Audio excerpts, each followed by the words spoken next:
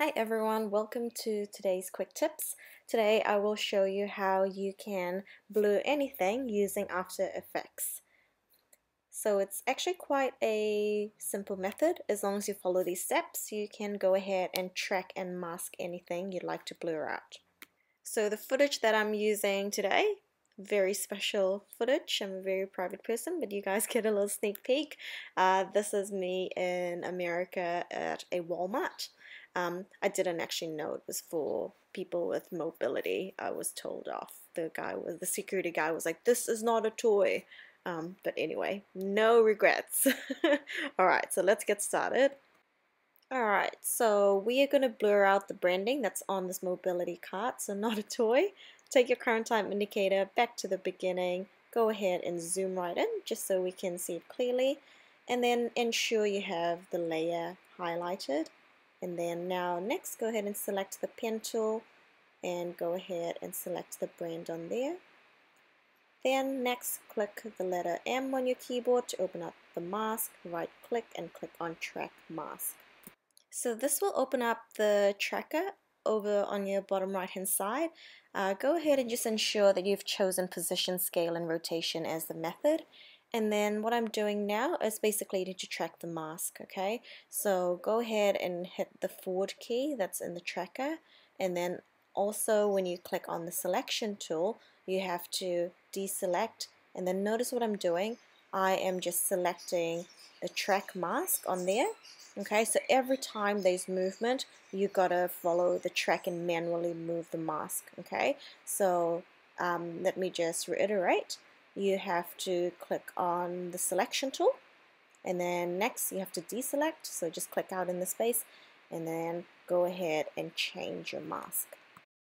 So basically, what you will need to do now is quite a tedious process because obviously depending on the footage that you're using and how quickly that mask is moving, you have to manually track it.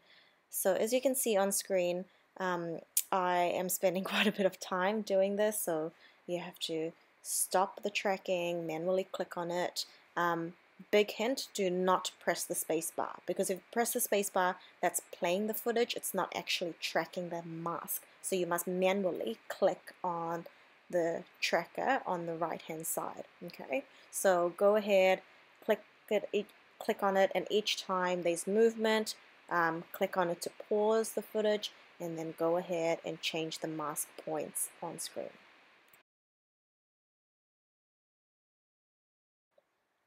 Alright, so what I'll do is I'll fast forward this footage so you don't have to watch the whole thing. Okay, so notice how just before I fast forward on the screen I had to go ahead and click on none in the mask just because I needed a bigger overview to see what I'm doing. And notice how there's you can't see the branding on screen, so hence why I'm just changing the mask to these little points. Okay, so let's go ahead and just fast forward this, and then I'll go ahead and pause and talk about what you need to do next.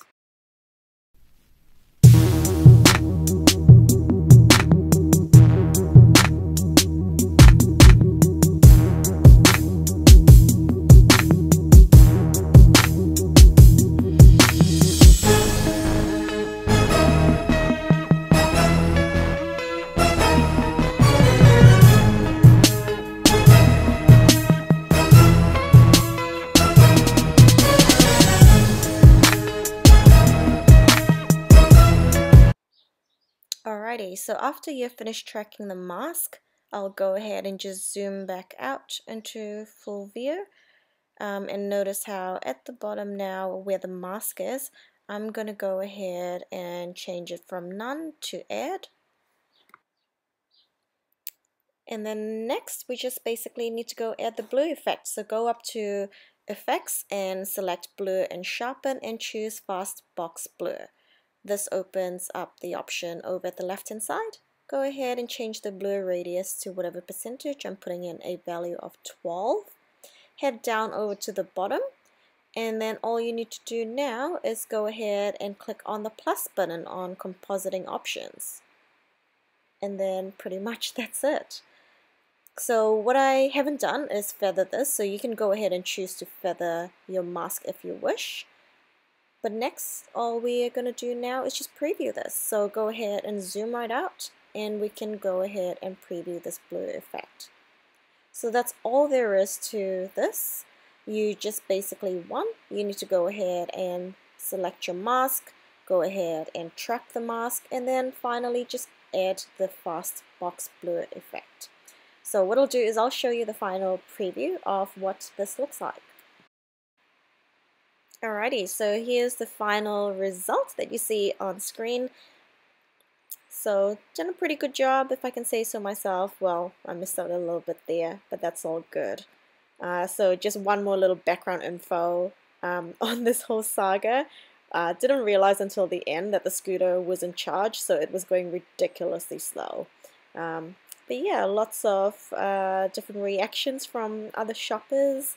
But anyway, and shout out to my friend who was super embarrassed trying to film this, but you know, got to get the footage for the gram, right? Alright, so hope you enjoyed this. Please go ahead and give it a thumbs up and like this video and subscribe, and let me know in the comments what else you'd like to see, and I'll see you in the next video. Thanks everyone.